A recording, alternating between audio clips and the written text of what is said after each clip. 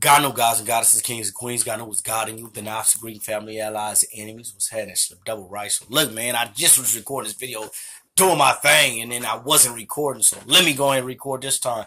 So I'm on Seiji page. Y'all don't know who Seiji is? Go check him out. And Seiji is Seiji. Hito Hito. Check him out. He got proper ass commentary. He edit the video and everything. You know, I don't do the video editing. I use the camera to move it. So if you need to be able to look at that, go look at his page. You feel me? But check him out though. Just said Hito page right here. These are some of his products that he's selling. Y'all might want to go cop some of that too. Yeah. Hey. Alright.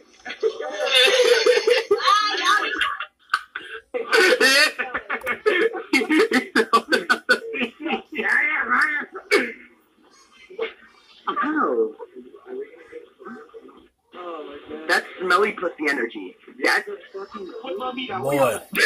This motherfucker says smelly pussy energy. The way he said it, homie, don't sound like he like pussy. Anyway, the picture that you see. So, like Seiji Hito pointed out, that there was actually 5 people in the background. If you look at the arrows, 5 people in the car. The arrows, those are the people that the news cameras, the news did not actually put out there. The news medias are our enemy. All major news media are enemy. They're enemy. They're not friends. They're foe. They're enemy organizations. So this is what that ended up sparking.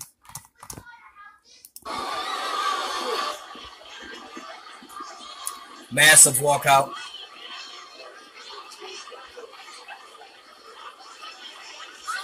Notice the school's majority people of color, African descent. Check the sister though. Check all them fists in the air, man. Pause. Check out that red, black, and green up there, man. Hey, man, look, we gonna get on that. So let me, and look. In all fairness, I was in my mind. I'm thinking like, look, they wasn't even in school. Why y'all going to the school? Y'all giving these institutions too much power. Why y'all doing this? Trying to give it to school.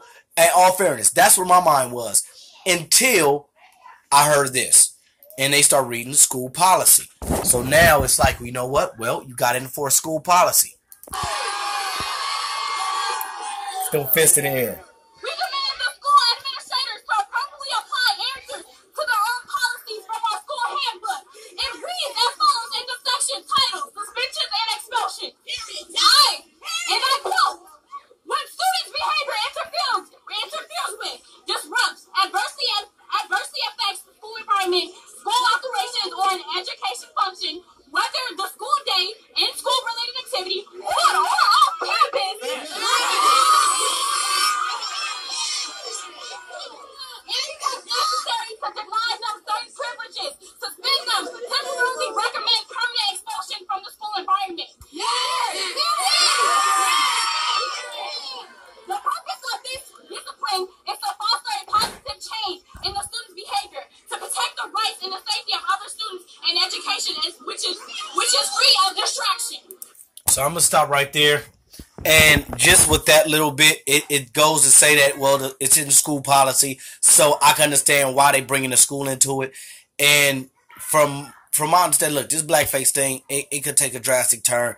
And the people are moving. The people are growing up into self, homie. So when we was coming up, we see Martin Luther King, water hoses, and things of that nature.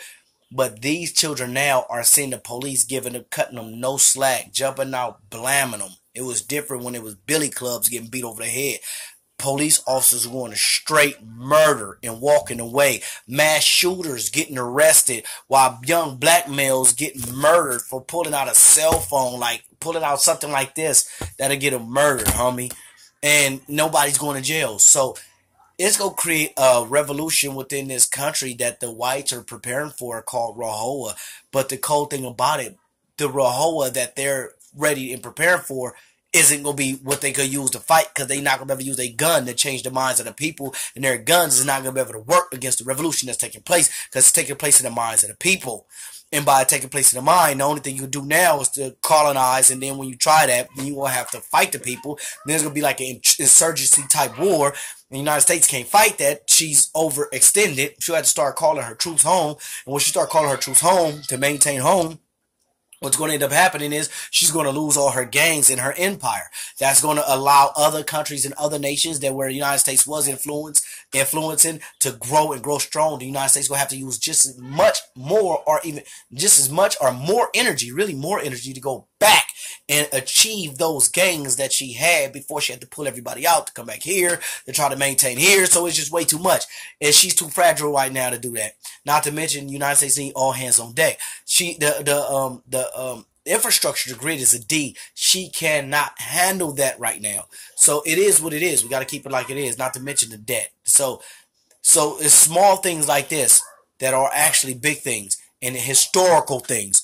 Racism exists because the United States instituted racism and still got racism instituted into her laws and the way that she chose to dole out punishment. So it is what it is. This is where we at right now.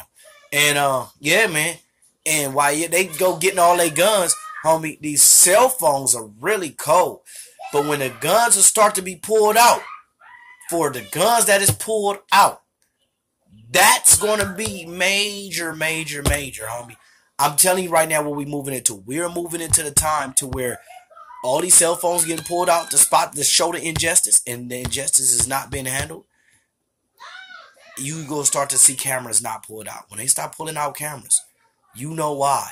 And that is actually what we're moving to. But hey man, as long as we in this situation to where we could talk it out, let's build. And if not, hell, motherfuckers don't want to be right and be righteous. I'm ready when y'all are. I don't give a fuck. I'm with the full shits, man. You know what I mean? I go to work every day. I abide by the law. But if the law keep wanting to be try to finagle it, it is what it is. I'm gonna ride with my folks. You know what I mean? Folks, I'm riding with y'all. I'm gonna let the world know I'm riding with my people. African or nothing.